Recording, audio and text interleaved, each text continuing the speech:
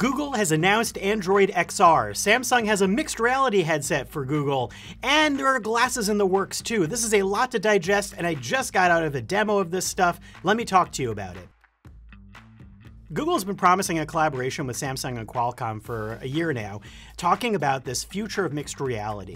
And we already have Apple in the landscape, we already have Meta in the landscape, and we also have other fringe players as well. Now Google is back in the landscape. They had been out of VR and AR for the most part, and they're back in. Android XR is a new platform, and it's going to work with phones, and it's going to work with other things, and it's Gemini powered in that Gemini AI is going to run throughout it to work not only on mixed reality headsets, but Google says it'll be on AI glasses, AR glasses, and all sorts of other emerging wearables for your face. Now, what I got to try, because right now it's only for developers, is a headset made by Samsung that's a mixed reality headset, and also a pair of notification glasses that Google calls Project Astra. These have been in the works for a little while, and they're going to start being field tested soon.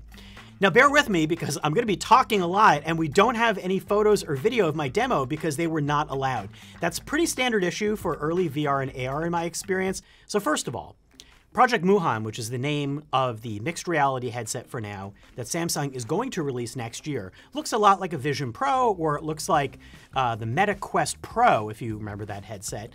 It's a visor type headset that fits on your head. It's got lenses over here, can block out light if you want, tightens in the back, it has a nice crisp display, it has hand tracking and eye tracking. That's not what the exciting part is. A lot of that feels very familiar. But when I tried demos in this headset, bringing up 2D apps in a very Android-like interface, I was able to bring up familiar Google apps and navigate using my hands and bring up different panes, but I could also turn on Gemini to be my companion throughout the whole journey. Now, you already have things like Siri working on Apple Vision Pro, and there are some voice AI things in the Meta Quest, but this is something that can also see what you're doing. And why that gets fascinating is I could actually point to something and say, hey, what is that?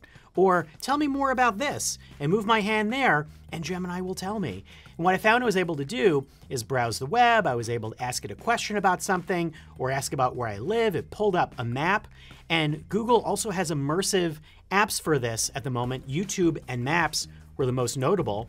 Apple doesn't even have a Vision Pro immersive Maps app yet. Maps allowed me to throw this big 3D immersive environment up, zoom into my home, but also I was able to point out things in the landscape and ask about them, and Gemini could tell me what those were. And that combination got really interesting. I felt like I was starting to get lost in the apps and navigate around. Gemini can not just recognize what you're doing, but it can be your memory. When I got done with a whole bunch of demos, I asked Gemini to recap what I'd been doing, and it told me all the different things I'd been doing. And it has tricks I haven't seen before, like I played a YouTube video, and Gemini improvised captions to the YouTube video. Google has a few other tricks up its sleeve with Android XR. One of them is auto-converting 2D photos to 3D, which is something that Apple also does now with Vision Pro, but they also do it for videos. I looked at a video clip on the headset that was already pre-converted, Google said, but also I watched a YouTube clip that had been converted. I didn't get to see the live conversion process, but it was pretty wild to see that that capability is going to be there. So that's all the mixed reality stuff, which is going to be on this developer headset that is meant for people to start getting a feel for it and build a kind of a starting point for everything else. But then there are the glasses. I put on these glasses that look like Meta's Ray-Bans, kind of chunky, but pretty normal and wireless. And there was one display on these glasses, a little area here, etched in with waveguides, and a micro LED display projector over here that was able to give me a heads-up display. What I was able to do with that, a whole bunch of stuff. I could activate Gemini with a button here and turn it into kind of an always-on Gemini mode, identify works of art on the wall in a fixed living room set, identify questions about objects I had, questions about books. I was able to, again, indicate certain things and have it tell me about them. And translation, you could translate things and then also ask for the language back. And what I found fascinating was it could also do live interactive translation. So somebody in the room came up and spoke Spanish to me. It instantly brought up not just the captions for what they were saying to me, in English, but they also brought up still in English when they started speaking in Spanish. All of this stuff assumes that you're going to have an always-on Gemini assistant in your life. Now, with conversational responses, that could feel very intrusive, but on the glasses, you were able to pause it by simply tapping on the side and basically suspending it. But it was very different than something like Meta Ray-Bans, which assume you won't be using it until you ask for it. Here, it was like it would assume you have it on until you want to pause it.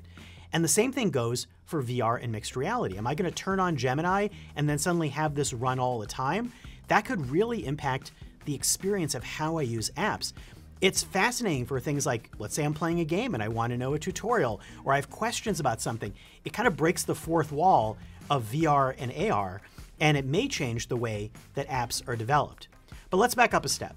This is all for developers right now, and Android XR is going to be unveiled in a fuller state next year, according to Google. And Samsung is going to announce and go into more details on what its potentially very expensive mixed reality headset will be. Again, expected to be kind of like a Vision Pro, and a lot of people may not necessarily want to buy it, but it's going to be there. The other thing that's really interesting is where all the glasses go. And that could be the year after, starting with these assistive types of glasses. There are already other partners in the works like Xreal.